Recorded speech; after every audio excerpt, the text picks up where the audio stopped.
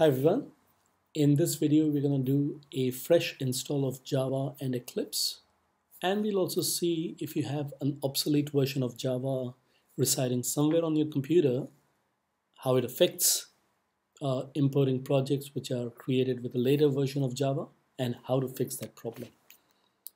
So the first thing is just search for Java SE, which is Java Standard Edition. It will take you to Oracle's website, where you click on JDK download and choose the right version based on your operating system. Now, I've already done that on my computer and it's JDK 14.0.2 OS X 64 bits. Double click on that to install and double click on the package and agree, and if required enter a password, admin password, and successfully installed.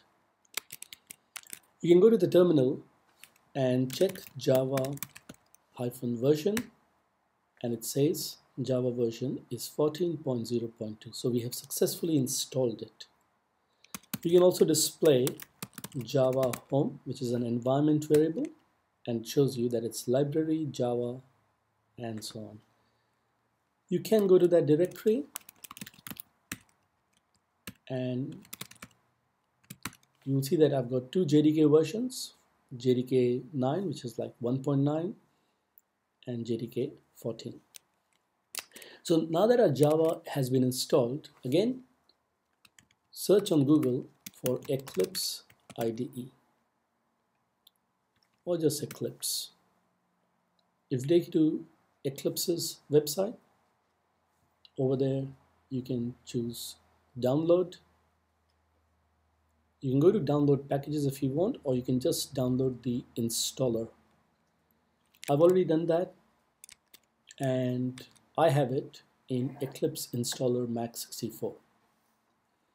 We double click on that and open it.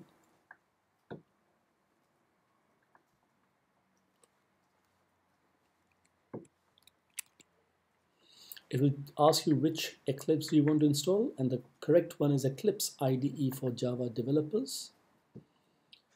It will ask you which Java virtual machine is it that you want to choose as default, so please choose the latest one. All right, we install it.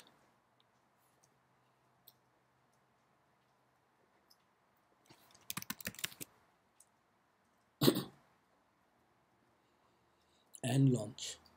In COM 1010, you have a link for teaching resources and complete set of source codes.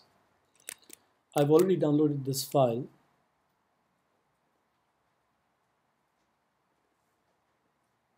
in here. So I go to Eclipse, I choose my workspace, call it dummy,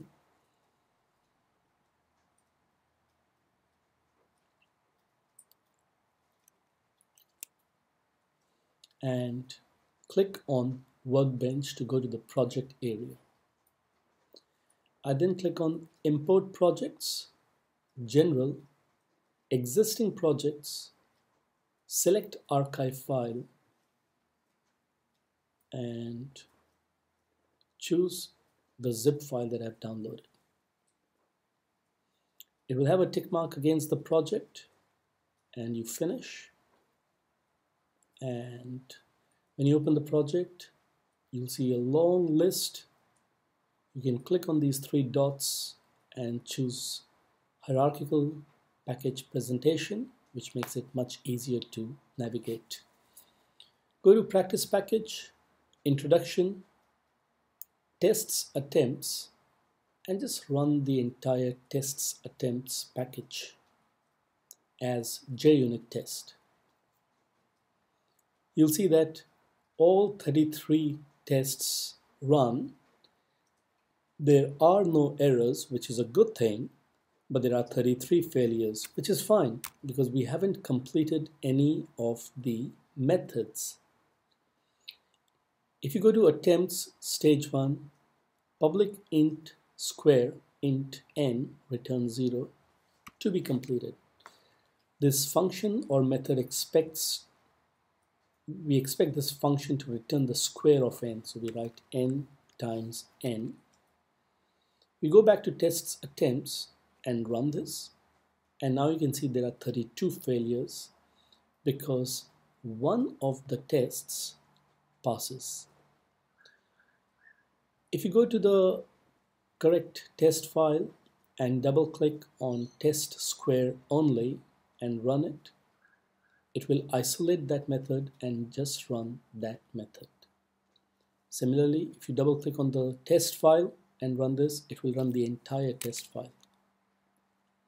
So I can select all and run this, and it runs the entire test file. So that was a fresh installation of Java and Eclipse. But let's see what happens when you have an obsolete version of Java and you try to install Eclipse. So I'm gonna get rid of my Java and I'm going to delete everything, and I will remove JDK 14. So now I've got only JDK. If I check Java version, it's Java 9 only. So without installing the fresh Java, which is Java 14, we will install Eclipse again. I could have just used the previous Eclipse, but yeah, whatever. So again, we install Eclipse IDE for Java developers. Now the only one remaining is JDK 9. We install.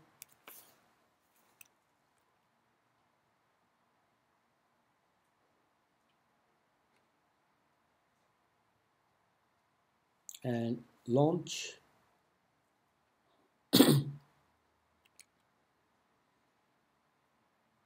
And choose dummy 2.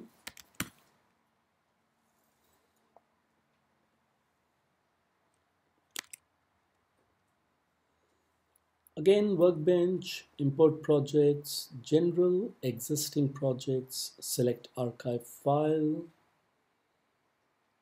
and in downloads we are looking for the zip file downloaded. Okay, so the project's still there, but you see that when we finish it there is a red exclamation because the project was created with a later version of Java and uses functionalities which are not provided in Java 9. So how do we fix that? Okay, so if you have this problem, you can go back and again search for Java SE, install the fresh version of Java as done before, and that's your JDK 14. Double click, continue, install.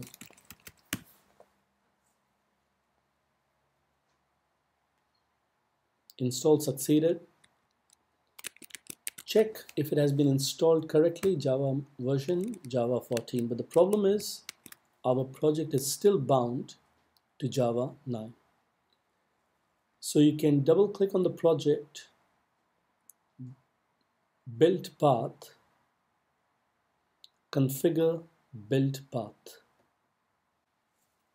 We double click on libraries and it says JRE system library Java SE. We edit alternate JRE 9.04, but because it has still not kicked in that we've installed Java 14, we search and it can find JDK 14. So here you would like to go to Java 14 contents and home. You can give it a name, JDK 14, and choose JDK 14, apply and close, and JDK 14.